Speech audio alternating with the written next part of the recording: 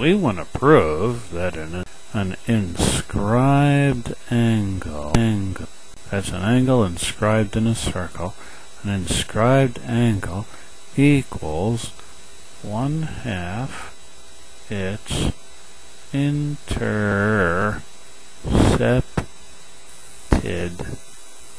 arc. There we go. Alright, how are we going to do this? Well, first thing we got to do is draw the old circle, or we're really in trouble. And then I'm going to draw me a diameter, but I'm going to need a center guy. There's my center guy. Let me get a little bit bigger. Okay, that's my center guy. Now I'm going to draw a diameter guy. How about right there? It looks good. There's a diameter guy. What a guy, a diameter guy. And now I'm going to draw, I don't know, it looks good. There's my angle. Let's name these guys. This will be A. This will be B. This will be C. And the center guy will be D. That's a good one. I like that. So how are we going to prove that angle B, otherwise known as ABC, equals 1/2 AC? That looks like a toughie, doesn't it? Aha, but it's not. Step number 1, we drop. Well, first off, let me look at something here. And what's this guy over here?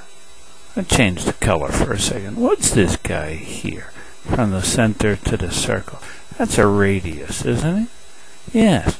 And what if I draw another radius from the center to C? Alright. So that's a radius too.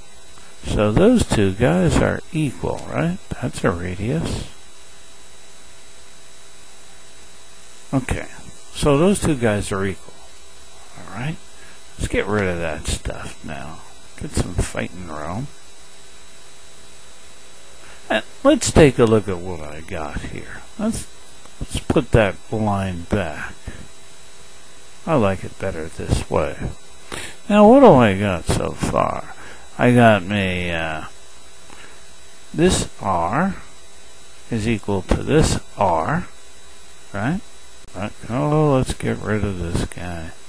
Alright, those two guys are equal.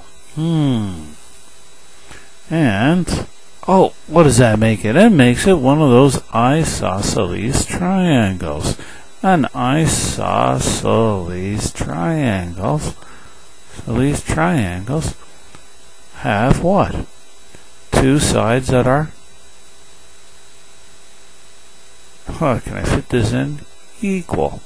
I think I made it. And the two opposite angles? Well, those guys are equal also. Well, the opposite side of CD would be B, angle B here. Opposite side of BD would be this guy here. So this guy is equal to this guy. Huh. How can I show that? I could put two blue lines through there like that, and two blue lines through there. That shows they're equal. They're isosceles triangles. That's pretty important to know. Because right over here, I got me an angle. I'm going to give it a number. I'm going to call it number 1, angle 1, and that's equal to the intercepted arc right here, AC. AC. So angle number 1 is equal to the intercepted arc AC. Huh. But what about angle ABC? This guy here. I said he's equal to 1/2 of AC. How do I figure that out? How do we figure that out? Well, what do I know about angle 1?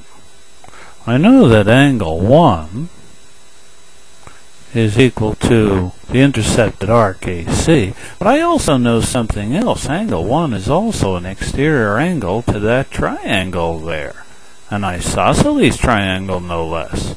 Exterior angle. So it's going to be equal to the two angles B plus C. Well, you say, yeah, how do you know that? Well, take a look at angle 1. Angle 1 is supplementary to angle D. Right? They're on a straight line. And angle D makes up one side, angle 1 the other side. They're supplementary, correct? Yes, angle 1 supplements angle D. What other object or angle supplements angle D? Well, it's a triangle, right? So angle B, C, and D add up to 180 degrees. Well, whatever D is, if you add up angle B and C, they're going to be supplementary to angle D. Well, if B and C supplement angle D, and angle 1 also supplements angle D, then angle 1 is equal to angle B and C. It's that simple.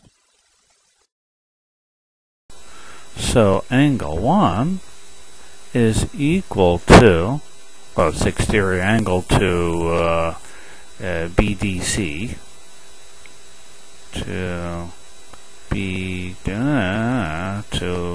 exterior angle to what? To triangle BDC. That makes sense.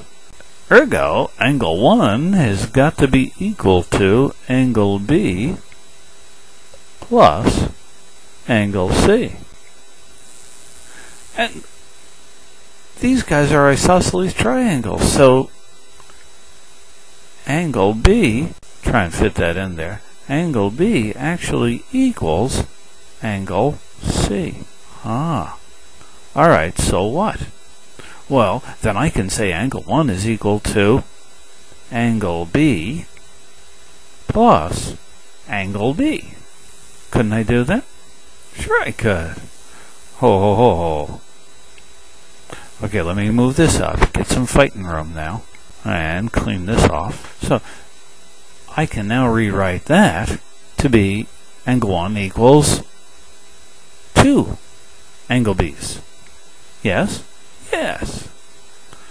So, what if I divide both sides by 2? 2 of these angle B's. 2 times angle B. Divide by 2. What happens to the 2? Gone. And let's rewrite this now. Well, I could write this as angle 1 over 2. I could write that as 1/2 times angle 1. Yes? Yes. I can do that. So 1/2 of angle 1 is equal to angle B.